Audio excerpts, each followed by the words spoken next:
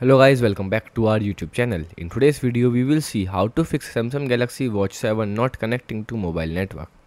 So without wasting your time, let's get started. So the step 1 is to do you can simple restart your watch and phone. Okay, so first let's try to restart both your watch and your phone. This can often resolve many minor connectivity issues. Okay, so to restart you can simple press and hold the power button and the bottom button together until you see a Samsung logo on the screen. So once you see a Samsung logo, you can simply leave it as it is. It will take 2 to 3 minutes to restart your watch. Step 2, check mobile network connections on your watch. Okay, sometimes the mobile network connections may be disabled. Okay, so in this case that confirm to watch and phone share the same service provider. Okay, so you can simply go to settings, click on connection, then after here scroll down and here you will find mobile network and then tap on it. Okay, so here if the mobile network is set to always off, you can simply do it always on. Okay, or set to auto. Okay, ensure that these settings can be turned on. Step 3, active your mobile plans. Okay, so if the mobile plans is gray out, your mobile plans may not be activated. Okay, so you can simply check that it's enabled or not. To check, you can simply scroll down.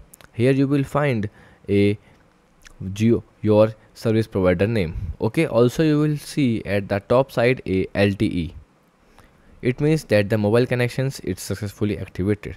If not, then you can simply open the wearable app on your phone, and then after you can simply here go to watch settings.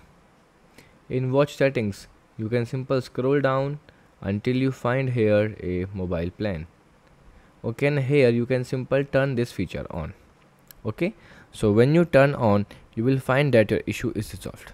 Okay, so if you face any issue to activate your mobile plans, means LTE, then you can simply watch a YouTube video on our channel that how to activate mobile plans on Samsung Galaxy Watch 7.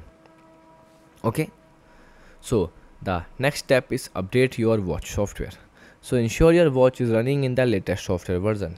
Okay, so to check, you can simply go to settings, scroll down, and then you can simply go here software update, download and install, and here you can simply find a new software. If available, you can simply download them.